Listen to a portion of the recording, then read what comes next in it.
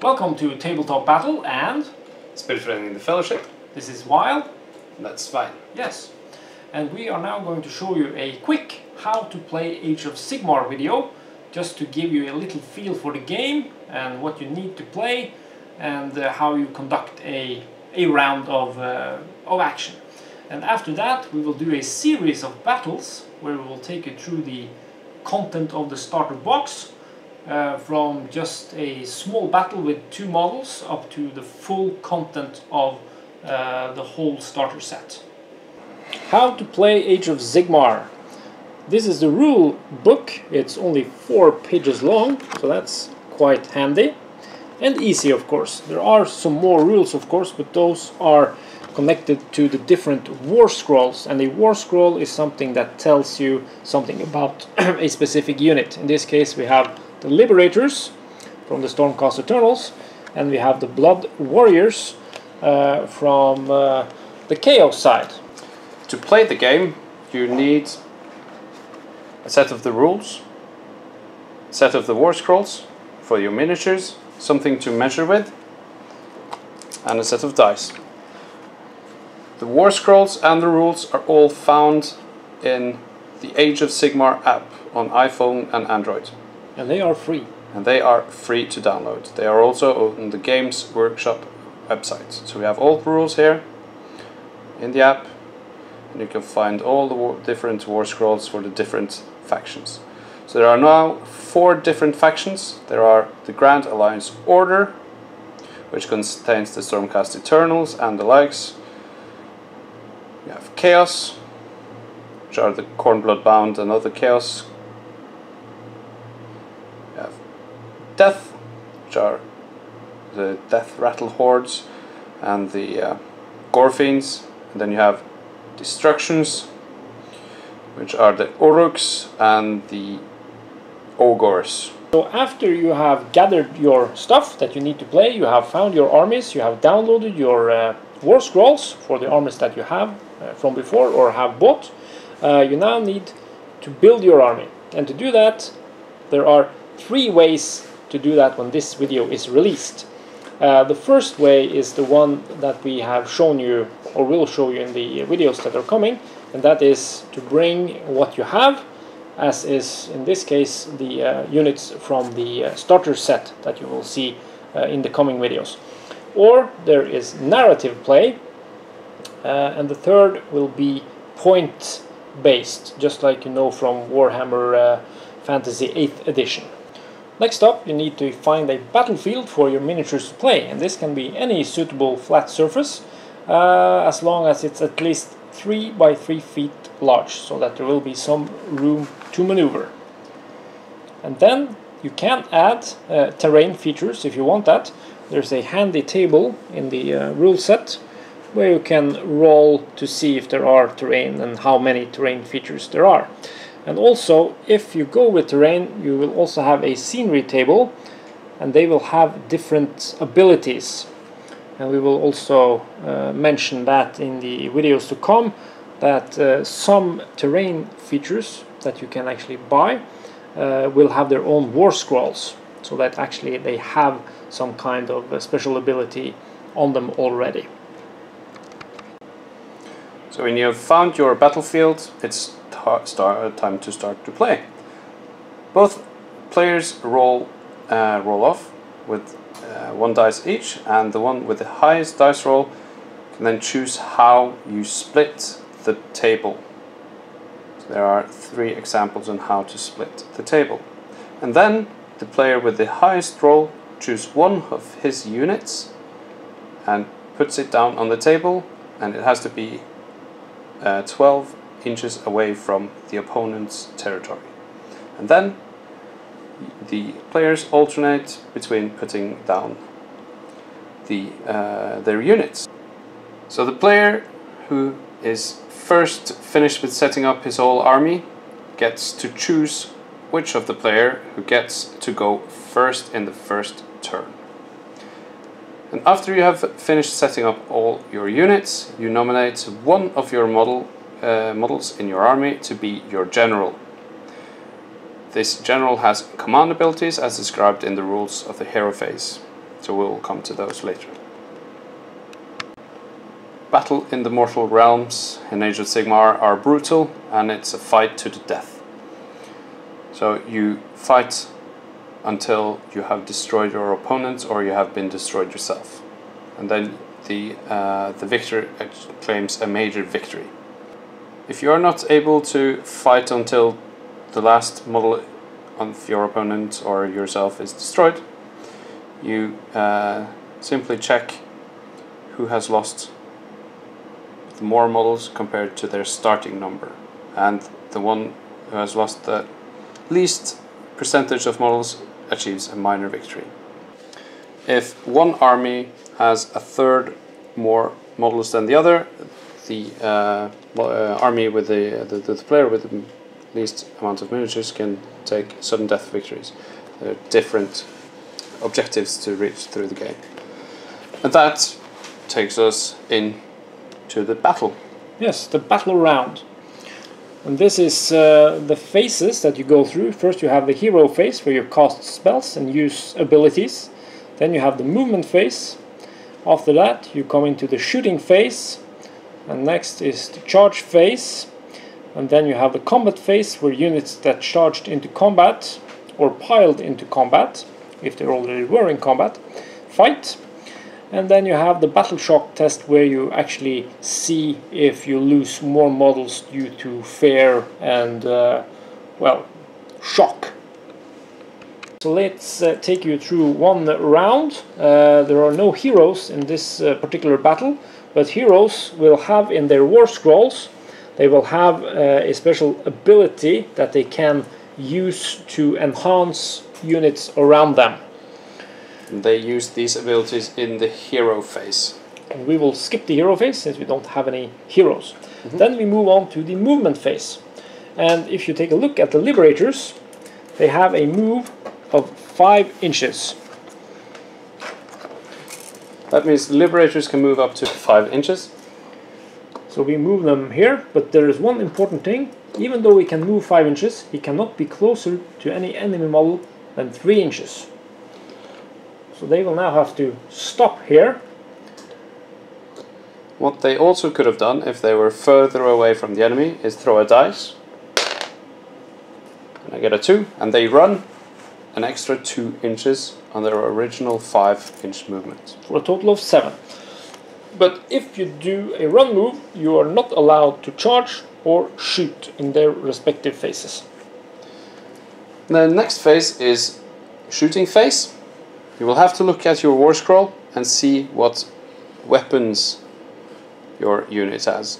It will say ranged weapon and melee weapons. If the Liberators does not have any ranged weapon, so we skip the shooting and we move on to the charge phase. And to charge, you use 2 dice, you roll them, and that is your charge range. So for the Liberators that are going to attack the Blood Warriors, they can move a total of 6 inches. It's enough to get within half an inch of an enemy model to be able to complete the charge. So in this case, all of them can move in. You have to move the front models in straight ahead in base contact with your enemy. So the Liberators manage to charge in, and then it is the combat phase. Yes, and in the combat phase you do something called a pile-in move first, where you can move any models that have not been able to get within 1 inch, in this case, because their range on their weapon is 1 inch. So to be able to fight with all men, I can do a pile-in move with this man and one with this man, so that all of them get into base contact with the enemy. Now, if you now look at the Liberator stat line, they have 2 attacks each. So 5 men equals 10 dice in attack. So we find 10 dice. It's also very easy because they have to hit value of 4+, so you don't need any big tables or charts to look at. 4+ to hit with this weapon, which is a Warhammer. So I roll 10 dice. Actually, you have a Liberator Prime, which is the leader of this group, and he has 1 additional attack, which actually gives us 11. So 4 plus, and here you can see we score a total of 5, 6, and those are the hits we managed to score. 6, and then we have a wound roll, which is a 3 plus, so 3 plus 2 wound on our 6 hits. And then you see we score a total of 4 wounds. Now, the Blood Warriors now have to take a save, and as you can see, they have a save of 4 plus. There are some weapons that have a rend ability, which will make that save number higher. But in this case, there is no rend, so you will have to take a save on 4 plus. Yep. So 2 saves and 2 fails. Then we see that the damage of the Warhammer attacks is 1, so that means I get 2 wounds of damage. And we see that each Blood Warrior has 2 wounds. That means 1 is dead. Yes, you have to distribute wounds to the first model that gets hit, and then further hits onto the same model until it is killed, or survives if you manage to save all the saves. And then it is Corn player's turn to pile in and can then attack. It's the same. You got 4 models left since we killed 1, so you got 8 attacks plus 1 for your which is called a champion. So you got 9 attacks. So they have 2 attacks, 3 plus to hit.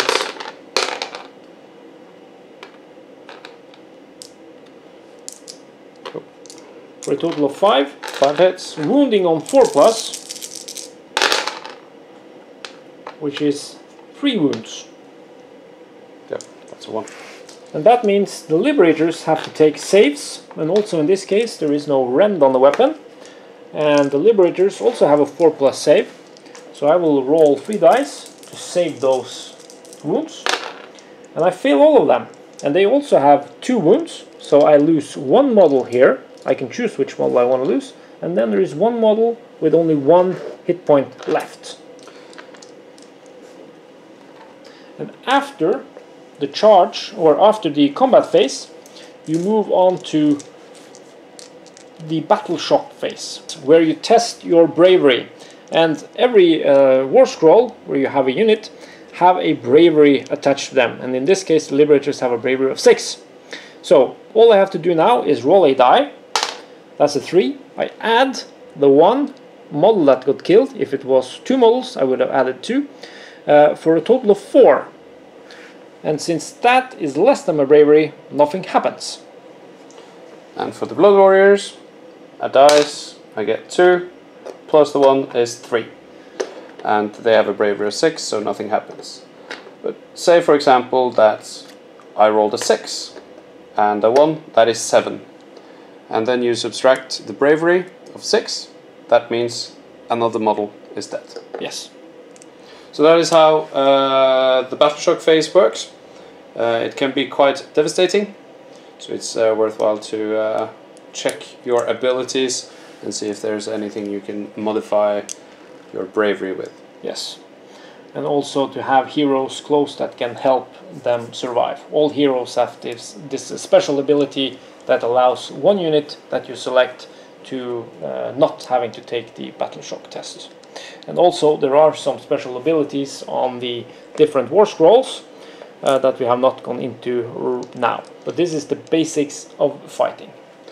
So after both player has played their first battle round, there is another roll-off. So say we both have done our turns, battle rounds, and then we do a roll-off. And then Svein can pick who goes first. Player goes first for the next battle round. Yes, because now after I have attacked, the attack goes over to the enemy, who attacks back, as you saw. and that concludes the battle round. And then you roll off after the shock test to see if there is, or to see who goes first in the next round. So that was the quick intro to Age of Sigmar. As you saw, we skipped the shooting phase. Shooting works exactly like the combat phase, with the values of the weapon, the range, how to hit, how to wound, and the rend, and how much damage it says on the war scroll. Everything is there. There is also sorcerers and priests who can do different abilities in the hero phase. These are more advanced rules, but are explained in the war scroll and used, as I said, in the hero phase.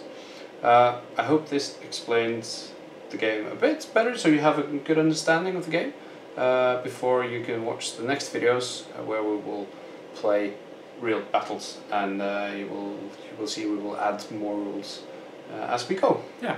So remember, the starting rule set is only 4 pages long, but that is added upon with each unit that having their own sheet of rules. Yeah. So there will be more rules. It's not that easy that it fits onto only 4 pages, but the core rules are 4 pages long. So it's quite easy to get into. Yeah. And there is also different victory conditions you can do, from battle plans, like scenarios. So there are a whole variety of things to do in the world of Age of Sigmar. And we also have a special guest to join us to teach you all how to play Age of Sigmar in the upcoming videos. So check them out and you'll see who that is. And, thanks for watching. Thanks for watching.